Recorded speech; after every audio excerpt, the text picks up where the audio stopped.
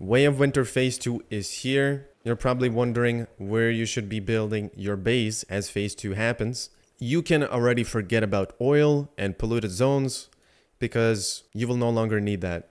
The thermal tower is going to do all of this for you. There's a perk in the thermal tower, Stardust Control, which it basically consumes Chaosium while emitting a small amount of Stardust, turning the area in its range in a pollution zone. And there's a perk called Oil Exploration. A large oil deposit was found beneath the thermal tower. The area within its radiation range is now considered an oil field. So once you unlock this, your area will have oil when you try to build pumps. In the range of the thermal tower, you will get basically oil. Now, of course, if you build your base naturally on an oil field, then you don't really have to unlock the oil perk from the thermal tower. You could basically skip this perk. Now, of course, to build a thermal tower, you need to learn the mimetic first, which is here. Then you just go build menu, click B, facilities, click outdoor facility, and you build this thermal tower. Now it takes the space, the same amount of space as a player base, 18 by 18 slots. And once built, you cannot move it. The only way to move it is destroy it and rebuild a new one, which means you'll have to rebuild the perks all over again. But now what you want to look for and where you want to build your base is you want to look for flat areas. So most likely this space is already taken on the top left corner of the map. You just want to find somewhere where you have enough space. Now, the thermal tower, you could be building this solo or you could be building this together with people. It doesn't really matter, but if you do build this solo, then it will take you a little bit longer time to get these perks unlocked because one perk, almost every single perk requires almost 2000 Chaosium.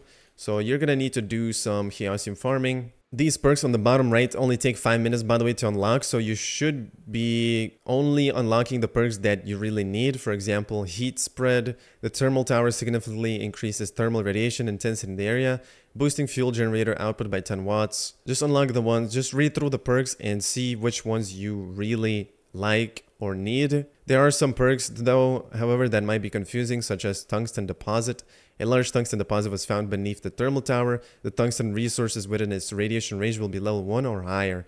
I guess if tungsten doesn't spawn in your area, like wherever you built a base, for example here, and if you built a thermal tower and activated a perk, I am assuming that the thermal tower is gonna make tungsten spawn around its range as long as it's in the range. As well as when you try to put mining platforms, most likely you'll be able to get tungsten.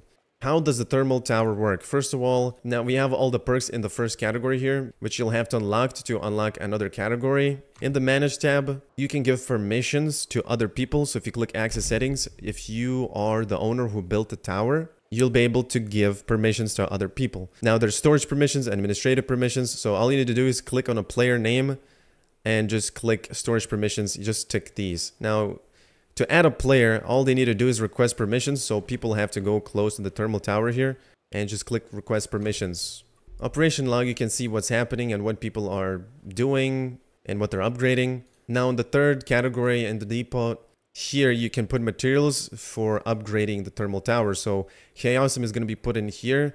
For it to operate, it will need Chaosium as a fuel. And here you can see it says Chaosium cost per minute 20.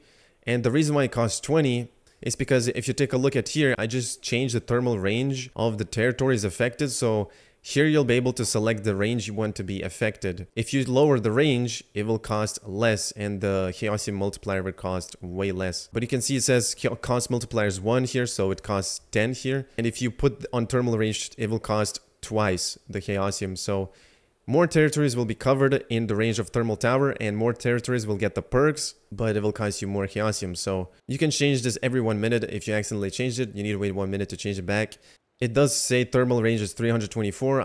It says 8 territories may be covered here. If we put this back, 24 territories may be covered. So basically you can see the thermal tower is placed here and its range will end exactly on that base. You'll be able to fit 24 bases, so basically 2 rows of bases after the thermal tower. So 1, 2, and that's basically it. Any base further away from these 2 bases here will not be able to get the buffs from the thermal tower. Now for the thermal tower, you do not actually need Chaosium to make the perks work over here. Once you unlock these perks, they're always active. The only thing that uses Chaosium is the thermal range here. Now, if you turn off the thermal tower here, right now it's active on 30 plus Celsius, and that's what makes it cost Chaosium. This one makes it cost less, but you will get less temperature, and this one gives you only 10 Celsius, and it costs only 3 Chaosium per minute. Now, it does say 3, but we are on a multiplier of 2, so 3 multiplied by 2 will be 6 Chaosium, and if I turn it here, let's just click F on it, you can see it costs only 6 Chaosium per minute, and Chaosium duration is going to be 1 day. It all depends on what you put inside, so if you take this out, there's no more fuel now, and the thermal tower will not work, and it will turn itself off. Now, if you live in a cold environment, then you can obviously put the temperatures up to plus 30, or if you live in a hot area, you can put it to cold, but like there's no point to really do that. The best one is to just max out the temperature, because there are some perks in the new scenario here that will give you a boost to generators. So that's why you want to really keep it to 30 Celsius here and just leave it be. It will cost Chaosium though, but the area is only 45 Celsius here, so it's not that much. Now, when it comes to generators, you can see that this generator has 61 watts. Obviously, if you build a generator that is a deviation energy generator, but if you get this perk called deviant power generator energy extraction, deviant power generator power output will be plus 10%, and if the environmental temperature is higher than 50 Celsius, power output will be plus 20% more. Now, I think this generator is bugged and it gives you way more than it's really supposed to. Now, you can see on the screen the deviation energy generator, the one that you build in polluted areas. It has 876 watts, and I believe that that's a bug. The devs probably typed the wrong number. They put a multiplier of 20 or something, or 15, and it just gives you too much wattage than it's really supposed to. But you would have to build this in the polluted zone. Now, since you need the area to be polluted to place this generator, we're kinda on purpose not unlocking the polluted area perk, because if we do that, you cannot revert it, and your area, I guess, will just be polluted all the time, and you will get polluted water and oil in the pumps. So you're basically gonna get less oil and get more polluted water, because it will be swapping from oil, then to polluted water, then to oil and polluted water. So just know that before you upgrade, think about it. Will you really need it? Because you cannot go back. The only way to go back is to delete the thermal tower. And just remember, you cannot move the thermal tower once it's placed. The only way is to delete it. What we're really using for generators though is 3 perk generator. It has all the perks and it has that heat dissipation. There's actually one more perk that you can get, which is called the biomass generator, heat generator. Can use hot rock ore to generate electricity, and power output is 30%. Then the last one is the heat dissipation. So it's called heat generator and this one's called heat dissipation. These are 2 different perks, and this one is just when the nearby temperature is higher than 20 Celsius, every 1 additional degree increases power output by 0.2%. When the nearby temperature is higher than 60, every 1 additional degree increases power output by 0.5 up to 40%. Now, this is what I think is bugged, because you can see right here this generator is 61.1 watts.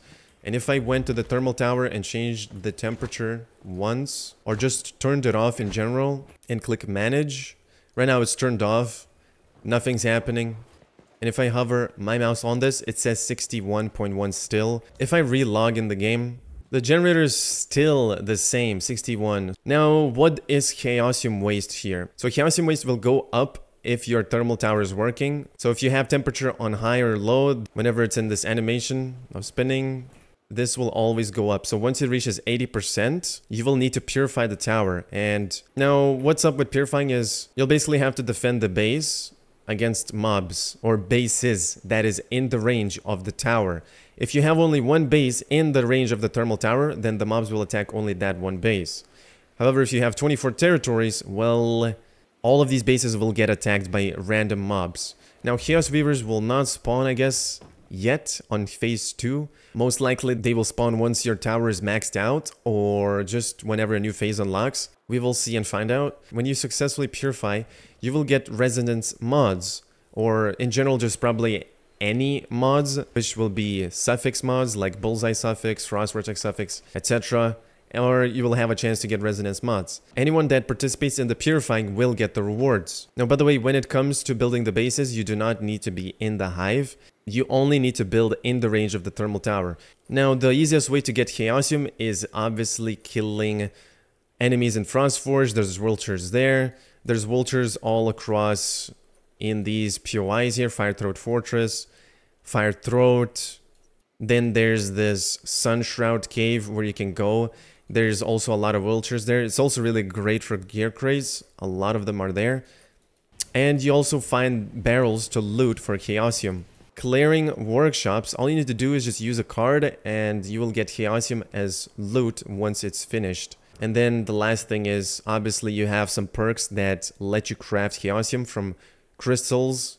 Perks like Furnace Chaosium Material Analysis. When using furnaces and electric furnaces to produce Chaosium, production speed is -30, but you get yield more for every 5 Celsius in excess of 30 Celsius up to maximum of 10.